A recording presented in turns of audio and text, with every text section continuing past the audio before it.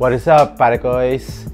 Marches here. I'll be doing a comparison between the LeBron 16 and the LeBron Soldier 12s. Since a lot of LeBron 16 colorways have been coming out, and even the Soldier 12s, they are still releasing several new colorways. I can just compare the LeBron 16s and the Soldier 12s because I haven't tried the new Ambassador this year. I'm still looking for a good colorway that I can test on, so hang in there. I'll just be comparing these two LeBron shoes. And before we begin, I would just like to remind you, if you haven't joined the raffle yet, I will put the link in the description down below. For those of you who are not yet updated, I've added a Hyperdunk X Low in the prices for the raffle. Join na. Now let's get on to the comparison. For this comparison, I won't go into the details of each shoe. If you want to see the full performance review on both shoes, I'll put the link in this window. So let's start off with the uppers of the sneakers. The LeBron 16, as you know, has the Battle Knit material, which is one of Nike's most premium uppers they are using right now. The Battle Knit will surely win against the mesh upper of the Soldier 12s. The Soldier 12's upper is still pretty good, very comfortable, a little bit of stretch depending on the colorway you have. Mine is the Gimat colorway. It has a suede toe box, gives you support and extra lockdown. While the Battle Knit for the LeBron 16s, it is much improved from the LeBron 15s. It is more structured, support is awesome. Although it's on the hotter side, I feel that it's not as hot as the LeBron 15. So for the upper, slight advantage over the LeBron 16. Both shoes have excellent lockdowns. They have a heel counter at the back. It has good Achilles pillows. It holds your foot down. The lateral support of both shoes is good to excellent. I would prefer more the lockdown on the LeBron 16s because the Battle Knit doesn't stretch at all on all areas. So it really holds your foot down during lateral movements. Don't slip at all. Soldier 12s are pretty good too. It just depends on how you tighten the straps. The mesh upper has a slight stretch on it, so advantage again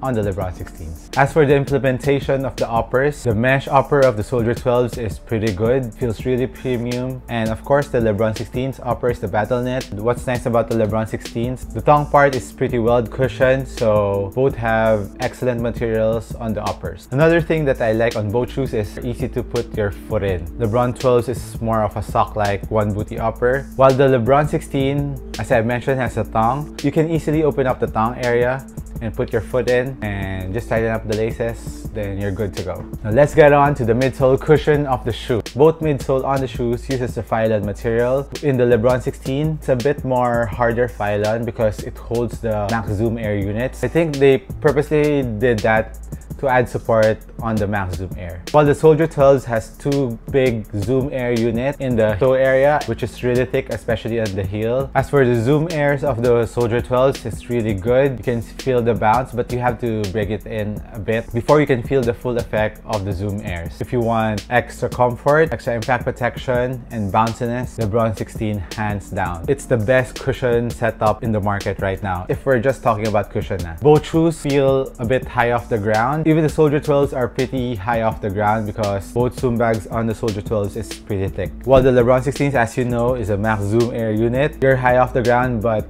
it's not as high as what you felt on the LeBron 15s. And if you just have the LeBron 16 as your playing shoe, I don't think you'll feel the difference of the height. I think you'll adapt when you're just playing on one shoe. Over time, you won't notice it at all. As for the shape of the midsole cushion, I think the LeBron 16 is wider compared to the Soldier 12s. The Soldier 12s is a bit narrow, so wide footers, watch out for the Soldier 12s.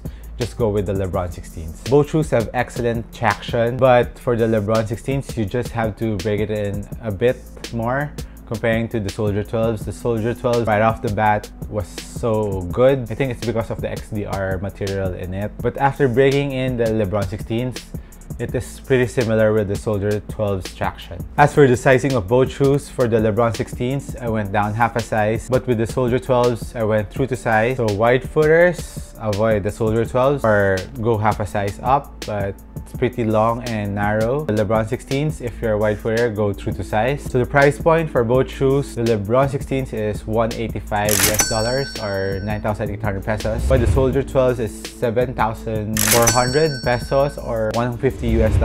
So which shoe do I recommend? I think you won't go wrong on both shoes. Both are excellent performers. It just depends on your preference and your budget, of course. If you have more budget, so go ahead and get the LeBron 16s. But if your budget is just for the Soldier 12s, it's still a good shoe. But like I've said, if you're a wide footer, better sa LeBron 16s ka. As for people who's asking me, would you notice the weight difference of both shoes? No, because I know a lot of you are concerned with the LeBron 16's weight. Dahil mabigat siya, it's heavy. For me, I don't feel the weight at all because the fit of the shoe, the LeBron 16s, is very good. I think that matters on how you feel the shoe, if it's heavy or not. So if the shoe fits well on you, you won't feel the weight of the shoe. Well, the Soldier 12s is on the normal weight, so you won't have a problem with that. Performance-wise, from both shoes, the LeBron 16 just have a slight advantage on the support and on the cushion side of the shoe. Everything else, it's quite similar with the Soldier 12s. But for me, my preference is the LeBron 16s. So guys, that's it for my comparison between these two shoes. I hope I helped you out. And thank you again for watching this video. I appreciate it. This has been Marques. I'll see you on the next video. Peace.